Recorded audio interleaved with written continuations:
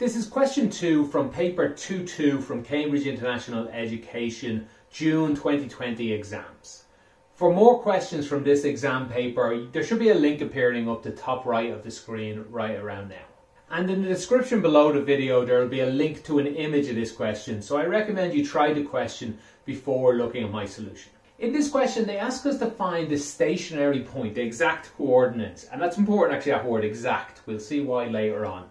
But the exact coordinates of the stationary point of this curve. Now, we don't need to know what the curve looks like to do this question, and I'll do the whole question assuming we didn't know what it looks like. But you will have access, if you're studying, to graphing software just on your computer or even on your phone. And if you have an expensive and fancy calculator, you'll actually have access to a graphing, to a graph of that, even in the exam in some cases. So in this case, I will pop up on screen now what it looks like. And while that's up there, I'll also jot it down on the screen, a rough drawing of what it looks like. Okay, so here's my very rough drawing of it. And again, you don't necessarily need that, but it is interesting to see. Well, interesting to see that there's the answer there, and we can roughly guess from the picture we've seen that that's -2, and this number I think was 3 point something. So we'll take a guess at -2 and minus would be minus 3 point, what did I write down? 3.7 or so it looks like. It's not going to be the right answer that, but it's a nice little rough idea to have.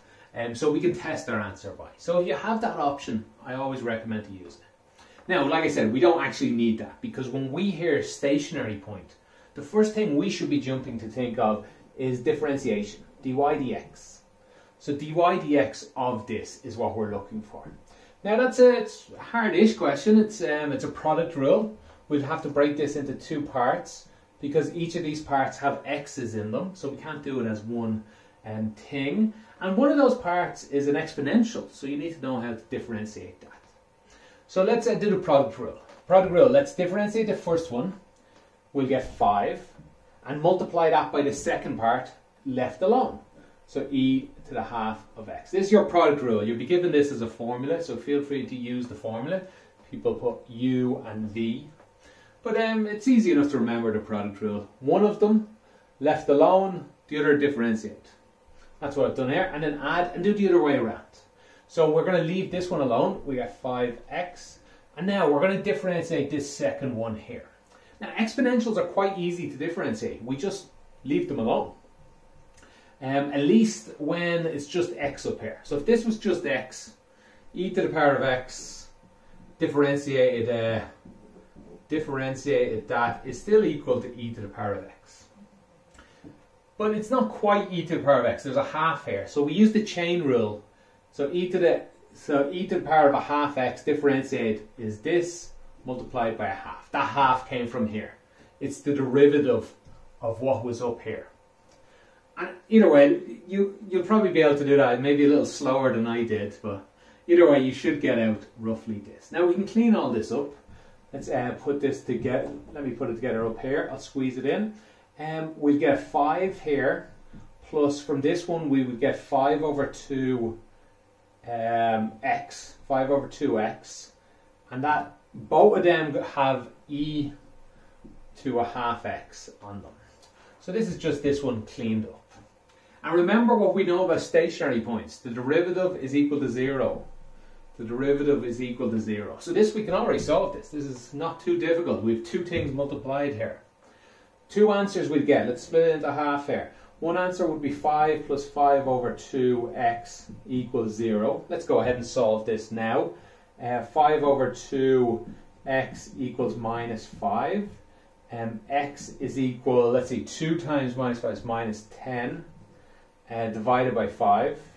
So x is equal minus 2. That's good because our picture said we'd get minus 2. And let's do the other one first. You might already see a problem with this one. E to the power of a half x equals 0. So we could use the natural log to try and do this. Natural log of both sides.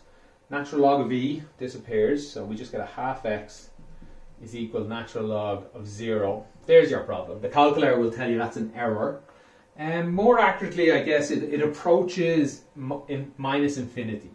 So this actually does tell us something useful. It's just won't give us an answer. In this case, we'll just say nothing about. Well, no, let me draw. I'll roughly draw this here.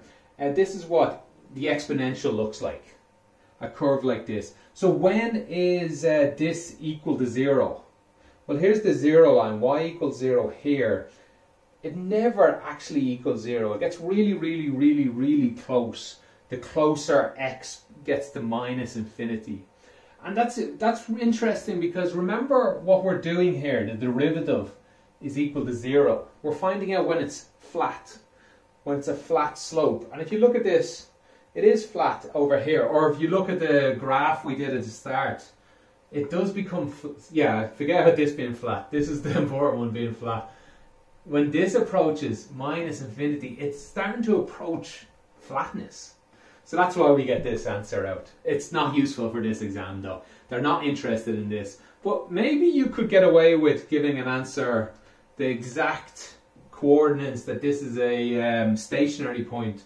One of the answers might be minus infinity 0. But no, it's not a stationary point. It's very close to one. It approaches one.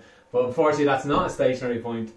And I guess you could argue it's not exact either. Minus infinity is not exact. Anyway, that's not the answer we're looking for. This one here is x is equal minus 2. But they still want y. They wanted the coordinates. So let me make a bit of room here.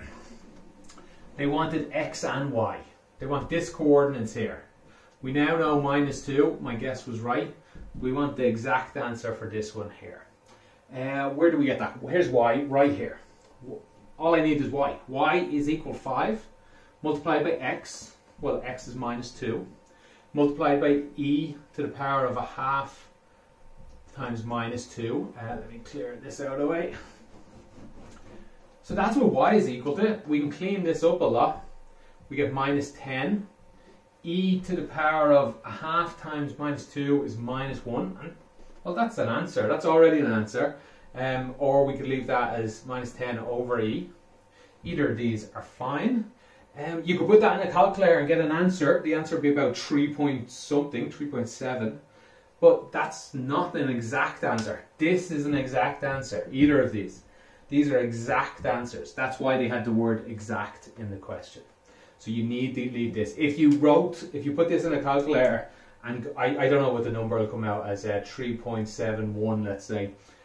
Even if this is correct, which it's probably not, I haven't checked in the calculator, they would take a mark away because you misread the question.